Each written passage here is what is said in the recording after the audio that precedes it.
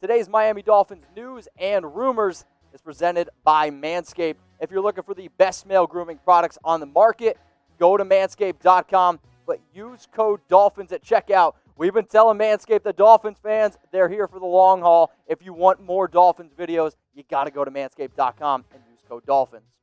Let's now break into some news here. So I'm going to try to tell a story. I'm going to be a storyteller, if you will. Curtis Weaver, selected in round 5, 164th overall in the 2020 NFL Draft out of Boise State. This was a move where I know a lot of NFL draft analysts, me included, were like, yeah, I think they got an absolute steal here. So Miami, though, they released him and put him with an injury designation, hoping that nobody would claim him.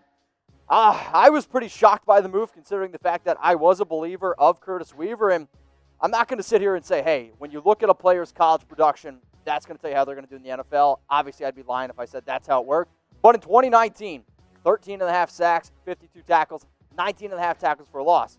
2018, still 9.5 sacks, 43 tackles. When you look at his career, 3 years, anytime you can find a player with 47.5 tackles for loss and 34 sacks, that's at least something that you need to keep your eye on.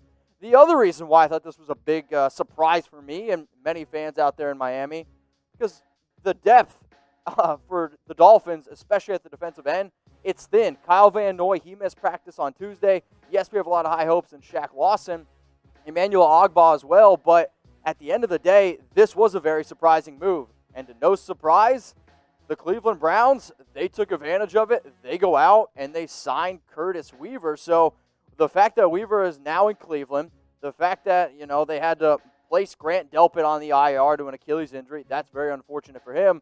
But Cleveland gets, a steal. Even if he was battling injuries, Weaver to me should have been higher than a round 5 pick. It was very, very surprising. And I do almost wonder if the Miami Dolphins, if Brian Flores really truly regrets letting him go, because the talent was definitely there. So I'll ask you guys the question. Was it dumb?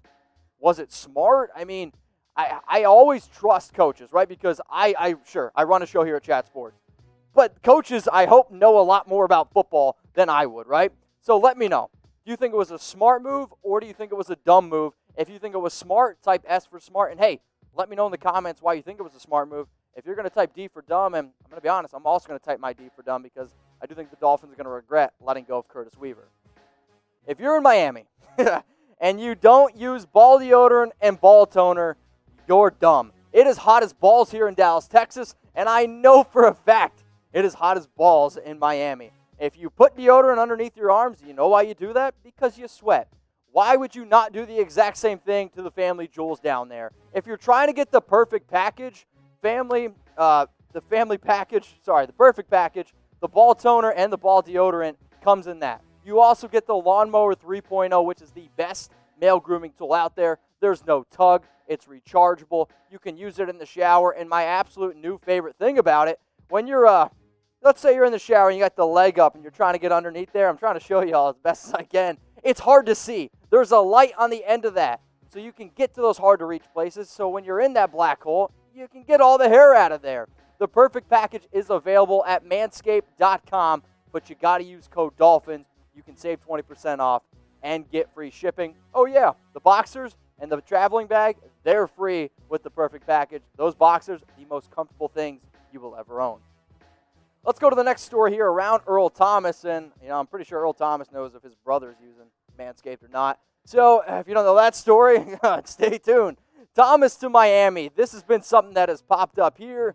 It's popped up there. It's been, all over the internet. And we did talk about the potential of Thomas going to Miami because they were one of the top destinations, if you will, at least for a video that we filmed here at Chat Sports, because you could see that Earl would be an upgrade. And as much as I know y'all love Bobby McCain, you could at least still use Bobby McCain as a rotational cornerback. Insert Earl Thomas there as a safety. And, for a defense that's got Byron Jones and Xavien Howard, and plus, if Noah Igbenogany is healthy, look at a pretty solid team. So when I looked at some potential destinations there, the Cleveland Browns were on the list because they just lost Grant Delpit.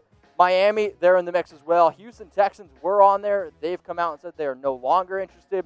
The Tampa Bay Buccaneers were on that list because, they're seeing a lot of veterans. They want to go out and win. Tom Brady, apparently they think he can still do that. The Dallas Cowboys are obviously still in the mix. The Pittsburgh Steelers, they make a lot of sense too. The reason, though, that I would tell the Miami Dolphins and majority of teams out there to stay away from him is because the shenanigans of ET are getting a little bit AB-like. So after a big win over the Dallas Cowboys, he begged for Dallas to sign him. That's a chump move in my book. He flipped off head coach Pete Carroll after an injury. Sure, he was upset that he injured him, but Pete Carroll, you're really going to flip off Pete Carroll? The incident involving his brother and wife, if you don't know it, look it up. And then he missing and then late to meetings, that's never good. Then the altercation with Chuck Clark that ultimately led to him getting the boot. So how about this? We're going to play a little bit of a game here, all right? You want to play a game? Repeat, name the movie. Earl Thomas will sign with the blank. This is a tough one for me. I am still going to say that I am a believer that he signs with the Dallas Cowboys. But if you listen to Jerry Jones, if you listen to maybe Mike McCarthy, who might not be that interested in him, it's an interesting debate. Where will Earl Thomas sign? Let us know in the comments section. If you're looking for the fastest growing Miami Dolphins channel on YouTube, see that green link below, youtube.com/Dolphins News. You can go there and subscribe. Over 2,000 subs, and it continues to grow. Updates here on Xavien Howard, and my DMs have been blowing up. Every single time I put out a video for the Dolphins, I get some fans who are like, well, what happened to Xavien Howard? What's the latest on Xavien Howard? Well, the latest on him is he's at least on the sidelines, and that's really not what you want to hear considering the fact that he is currently on the PUP list, and he was on the COVID-19/reserve list earlier in the month.